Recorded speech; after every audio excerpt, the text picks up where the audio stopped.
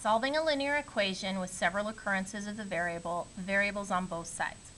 So I have an equation here that I'm going to solve for x. I like to kind of think through three big steps, three major phases as I solve equations. The first one is to eliminate any big fraction bars. I don't even have fractions in this one, so I move on to step 2. Simplify each side of the equals separately. So if this is my equals, okay, dividing my right side from my left side, if I look at just the left side individually, I have a variable term and a constant term. They're not like terms, so I can't combine them or simplify them. So there's nothing I can do there. Similar situation on the right. I have one x term or variable term, one constant term without a variable. They're not like terms, so I can't combine them or simplify them, so I just move on through phase 2 and start with phase 3 here. Get the variable by itself. So since I have x's on both sides of my equation, I need to zero out one of these terms or eliminate one of these terms. It doesn't really matter which one, okay? I could pick either. I like to kind of just keep my x's on the left side, so I'm going to zero out this one. So the opposite of negative 12x is positive 12x. If I combine those two together, okay, then those eliminate, right? They go to 0, and all I'm left with on the right side is the 62.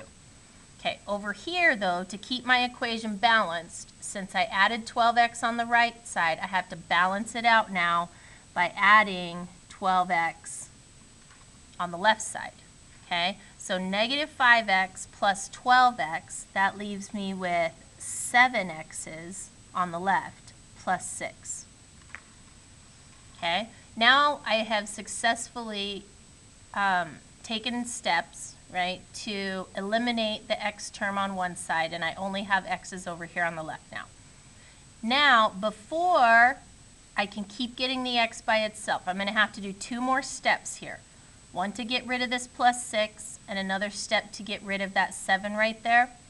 Before I start working on this term that has the x in it, I want to get rid of anything else that's on this side of the equation. So the next thing I'm going to do is zero out or eliminate that plus 6 by subtracting 6. Okay, and again, that'll zero that out or eliminate it from the left side, leaving me with just 7x. But to keep my equation balanced, I also have to subtract 6 on the right. And 62 minus 6 is 56. Lastly, now I can deal with the number that's attached directly to the x, okay? And this is implied multiplication, right? There's kind of a hidden multiplication there. It's 7 times x. So the inverse is to divide by 7, keeping my equation balanced by doing the same thing on the other side. And that leaves me with just x on the left equals, and 56 divided by 7 is 8.